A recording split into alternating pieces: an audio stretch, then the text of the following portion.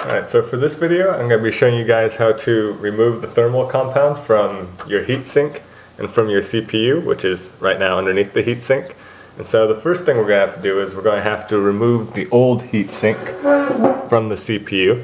And this is an AM3 plus socket, so I have myself grounded here so I don't destroy any components.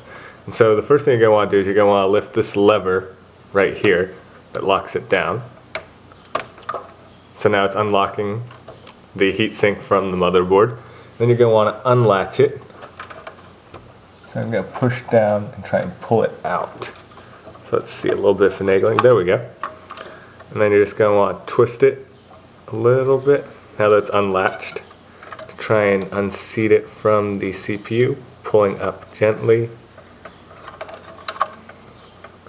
It'll take a little bit of force, but it shouldn't take a whole lot. And let's see, it's not coming out too easily. Seems to be stuck. Huh. So you want to be very careful because you don't want to end up pulling out your CPU with it, because that would be very bad for the system. There we go. Oop. Good thermal compound, just had it attached pretty well. And one thing I didn't mention is that you want to run your computer a little bit before you do this so that it heats up and so the thermal compound's a little looser, which is what I did earlier. And now to remove the CPU, since this is an AM3 plus socket, I have no idea how Intels work. You have a little lever right here.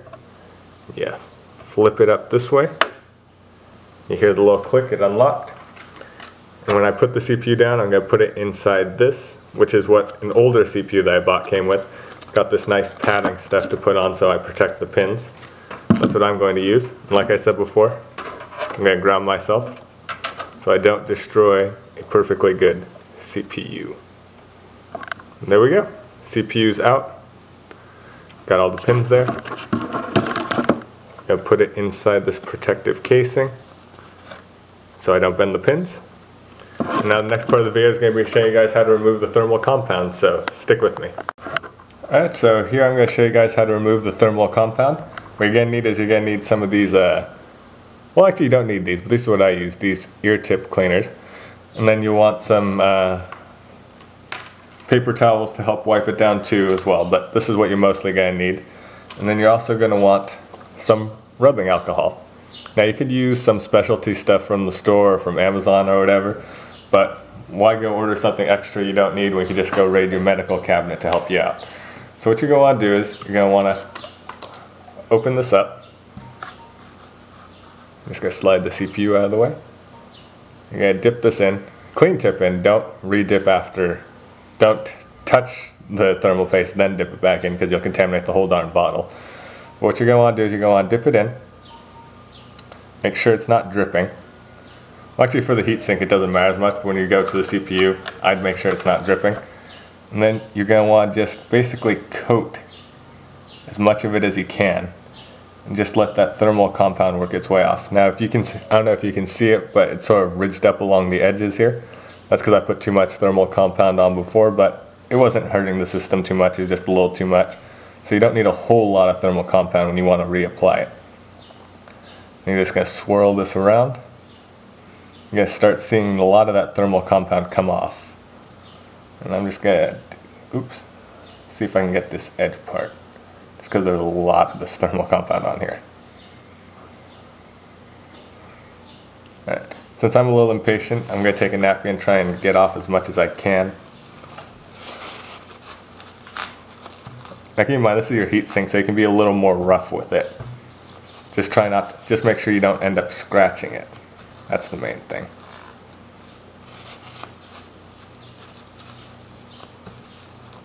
For the CPU, I'll be much more careful.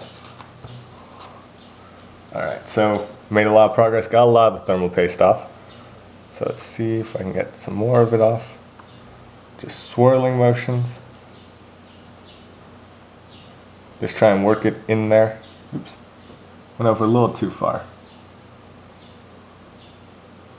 And there you go. You see it really starting to come off now? That's what you want to see. Just this thermal compound just sliding its way off. There you go. Now I'm not going to do this too thoroughly just because I'm not going to be reusing this heatsink. The reason why I'm removing this heatsink is because it's the stock. Even though it cools pretty well for this FX 6350, it's a little too loud for my taste. So I could work it more, I could get more of it off, but the main thing I want to work on is getting the CPU cooler ready to go. And I'm just going to make sure that I don't have any static on me, so I'm just going to discharge myself real quick right back.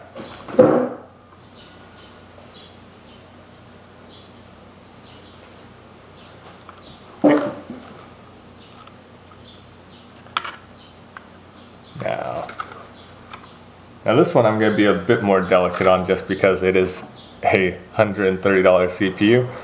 Not saying it's super expensive, but I'm saying I don't want to spend another 130 bucks. And so, make sure it's not dripping. Let's go ahead and apply it. Just try and get as much of it off as you can. One thing you also want to note, once you've got this thermal compound off, you're going to wipe it. You're going to want to make sure that you get all this rubbing alcohol off, because otherwise it could compromise the next layer of thermal compound you put on it. But right now we'll just focus on getting this thermal compound off.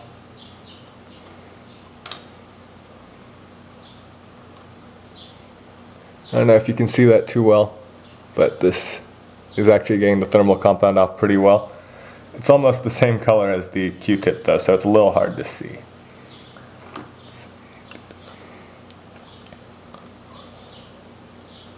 So this is going to be the procedure just for getting a thermal compound off. Just work your way through it so you get as much off as you can.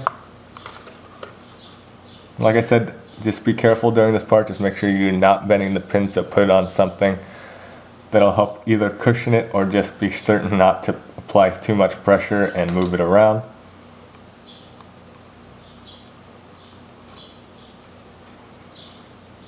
And so that's going to be the steps for removing the thermal compound from your CPU cooler. And just keep working at it. I'm not going to show you all the way through because it's just going to be the same procedure until you cleared off as much of the thermal compound as possible. And then once you are satisfied with it, then you're ready to apply more thermal compound and attach a CPU cooler. Alright, thanks for watching the video and I hope it helped you out.